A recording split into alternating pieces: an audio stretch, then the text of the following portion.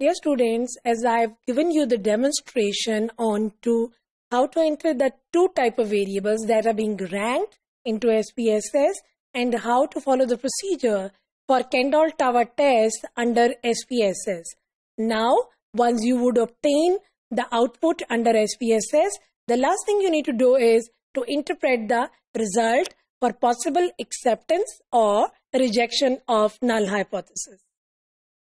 Now, the problem under hand, that was a study conducted by Johnson in 1973, and he was interested in finding out the two relationships relating to the Collegiate School of Nursing. One was the extent of agreement for decision making, and the other was faculty satisfaction.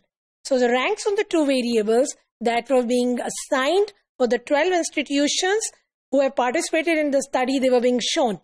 Further, we were interested in testing the at 1% level of significance that the two variables are inversely related to each other.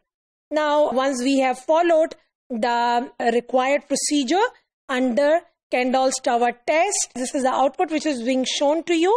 Under the correlation coefficient, the value comes out to be negative. As you know that the Kendall's Tower test can take on the value between -1 and +1. So this -1 value is actually indicating that it is expected that there is an inverse relationship between the two type of variables x and y.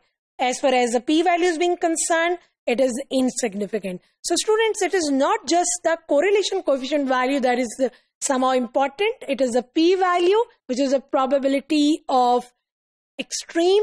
So we would rely on to this p-value in order to reject or accept our null hypothesis, although the correlation coefficient under Kendall's Tower is directing us to the decision that it might be the case that when x and y are somewhat negatively related. But final decision would be based on to the p-value, which is 0.312 in this case.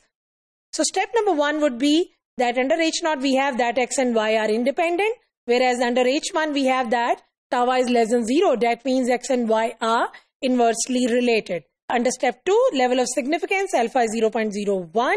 Step 3 is test statistic. And under step 4, the p-value is being calculated as 0.312. Now students, this p-value is being calculated for the two-tailed test, as you have observed that we have followed the Kendall's Tower test procedure and we have selected the option of two-tailed test. So now what we would have to do, as we are talking about one-tailed test, because our alternative hypothesis is directing us to the left side of the distribution. So we are required to divide this p-value by 2 in order to get the one-tailed p-value. So the next step we need to take up is the critical region, and a critical region would be formulated which is based on the p-value in this case, because SPSS is giving us the p-value as well. So we would have to reject our H0 if our p-value is less than alpha, and our alpha was 0.05. So after dividing the p-value by 2, I've got the p-value for one-tailed. Now students, why I have divided with 2? Because the p-value that we have observed under output, that was for two-tailed. But under H1, we were required the one-tailed p-value. So I've divided it with 2 in order to get the one-tailed p-value. So this value comes out to be 0.156 now, and now this is the p-value for a one-tailed test. And as you can see that 0.156 is much more greater than our alpha 0.05. So it does not actually fall in a critical region.